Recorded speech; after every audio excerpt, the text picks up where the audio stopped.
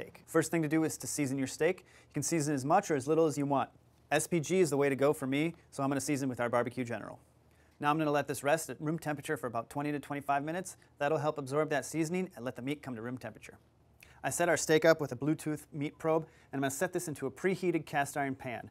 High heat, a little bit of oil. I'm going to press it down to get an even covering, and that sear is exactly what we want. That crust is starting to build with a beautiful sear. Now, as tempting as it may be to move this around, we really want to let it sit for a while to build that crust on the steak. After about 3.5, 4 minutes, give it a flip. Then pretty much right away, we're going to hit it with some butter and our aromatics. Garlic cloves, thyme and rosemary.